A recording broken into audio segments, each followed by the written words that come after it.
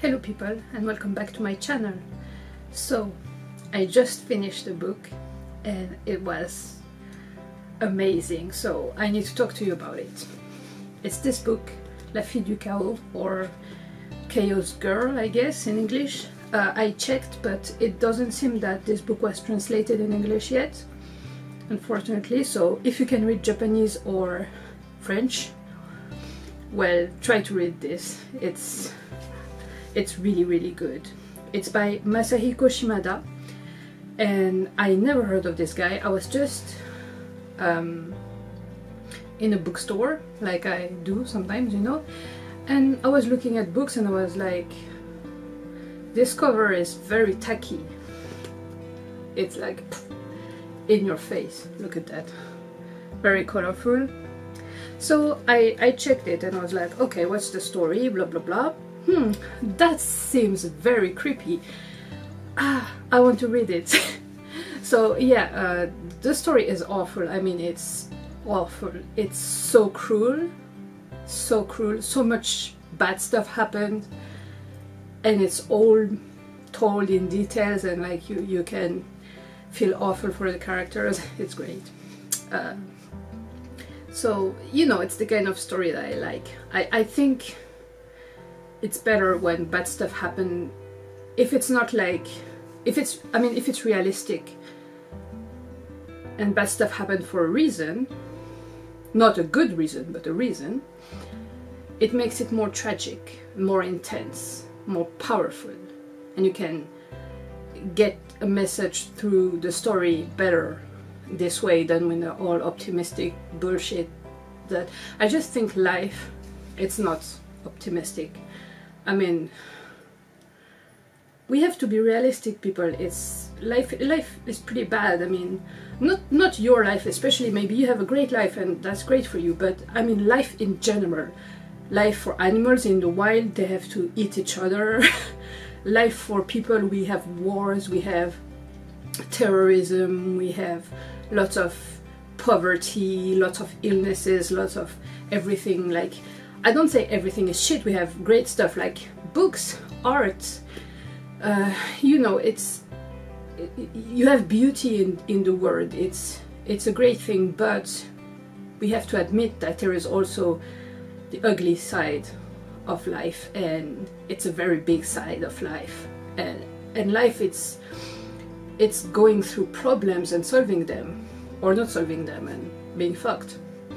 So yeah. And so this book is very much like that. It's a girl. She goes through a lot. I'm not gonna say anything. It's better if you just read it. But everything awful that can happen to a girl, it happens to her. And it's a parallel between two stories: the story of this girl, Mariko, I think, and the story of a boy, Naruhiko, who is a shaman. You know, his family is from the old people of Japan, the one before the Chinese come to Japan, or the Korean, or I don't know, the one that live in the north of Japan, Hokkaido, mostly. It's a complete, it's the indigenous people of Japan. It's a complete different culture, and they have lots of shamanism in their culture. And so this guy's family is from there. So his grandmother was a shaman, and he became a shaman too, and he has to go through like stuff to become a better shaman, like get his powers and shit. And it's, but you know, I felt like, even though that part of the book wasn't realistic, I mean, in my opinion, I don't believe in spirits, I don't believe in magic and stuff, and like mediums, and I really don't believe in that. But in the book it didn't matter, because, well, first, it's a book, so you know, you can have Harry Potter, even if magic doesn't exist, it still doesn't make it a bad book. But in the book, specifically in this book, it was more like a metaphor for all the evil and the good that can happen. Like the evil can be a demon, and it's a metaphor, you know, and it was a very interesting way of telling the story. And so I mean, I really love this book. I think lots of people will find the shaman part boring and the girl part awful. Like so fucking cruel. It's hard to read because it's so cruel. But personally I think both parts were needed. Like as cruel and boring.